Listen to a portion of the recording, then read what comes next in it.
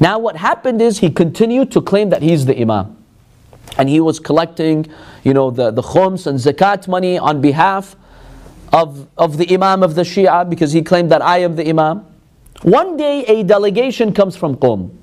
Qum at the time was a city or a big village that was populated mainly by the followers of Ahlulbayt, peace be upon them. And they had great top scholars from al-Askari family and other families. So they sent a delegation, go to Samarra and give our money to the next Imam. There must be a next Imam after al-Askari. Give that money to him. So when they arrived Samarra, it was confirmed to them that Al-Imam al-Askari has been martyred. So they were looking for the next Imam. One of the friends of Jafar, the uncle of Imam al-Mahdi, came to them and told them, I'll take you to the Imam of your time. So he took them to Jafar. Jafar said, who are you? They told him, we're a delegation from Qum. We used to bring money to your brother Al-Askari, and now we've brought money. By the way, when they were looking for Jafar, they were told that he's by the banks of the river dancing and playing. When they heard that, they were kind of confused. The first time, somebody who claims to be an Imam is dancing and playing. That never happened with the Ahlulbayt. So they kind of had doubts about this guy. But they're like, we don't know. Maybe there were special circumstances. Let's just go and figure this out. So they tell him, we're a delegation from Qum. We used to bring money and amanat to your brother Al-Askari. And now, the minute he heard the word money, he's like, give it to me. I want the money. I'm the Imam of your time. They told him, okay, but show us proof and evidence. He's like, what kind of evidence do you want me to show? They told him, when we would bring the money to your brother Al-Askari, he would tell us exactly what we had in our belongings and how much money we had. The exact amount. Let's say 5,000 dinars and 50 dirhams. He would tell us the exact amount. Okay, tell us, how much money do we have? He told them, this is blasphemy. I don't have ilm al-ghayb, the knowledge of the unseen. Only God has ilm al-ghayb. They told him, sorry, you have to prove it to us. We're not going to give you the money. We have come on behalf of the city of Qum. We're entrusted. It's not our money.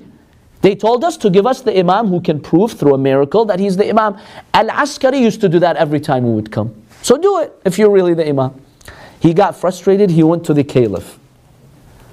He went to the Khalifa, the Abbasid Khalifa. He told them, look at these crazy people. They expect me to have this ilm al-ghayb. I don't have this ilm al-ghayb. And neither did my brother Hassan al-Askari had this ilm al-ghayb. So the Khalifa summons them. He tells them, give them the money. Give him the money. He's your Imam. They say, no, we don't recognize him as our Imam. If he is, let him tell us. We have a tradition in which Al-Imam al-Askari used to tell us. And this is not our money. It's not. If it was our money, we'd give it. It's not our money. We're entrusted, so we can't. In that case, the Khalifa told Jafar, I can't do anything. They have a point over here.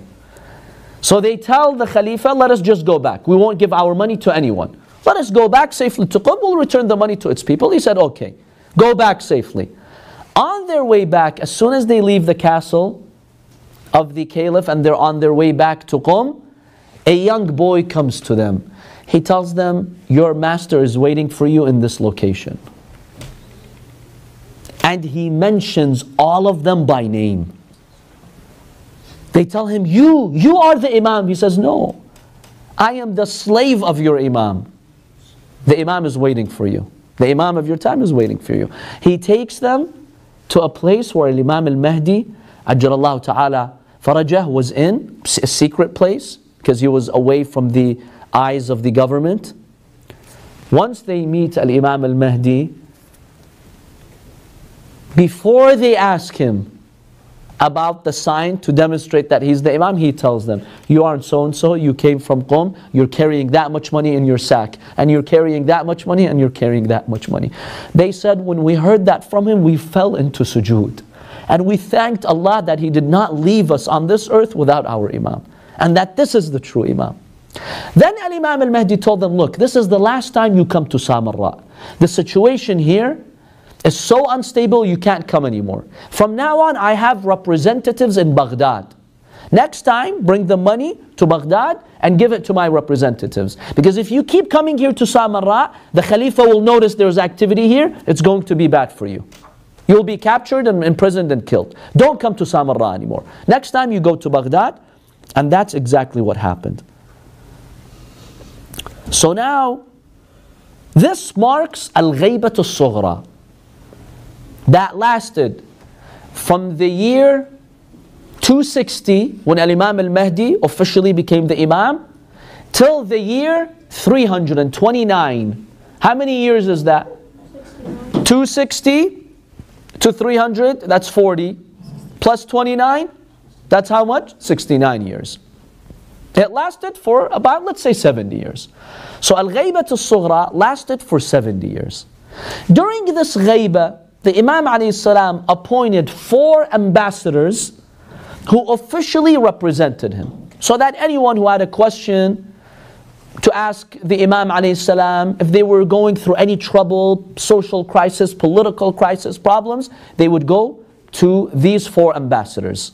He had appointed them clearly.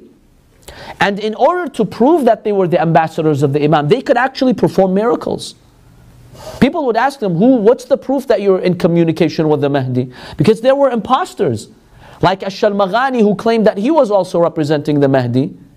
There were some others who did that. So they would actually demonstrate by miracles that they were the representatives of the Imam, so that those true Shia would know they are the Sufara.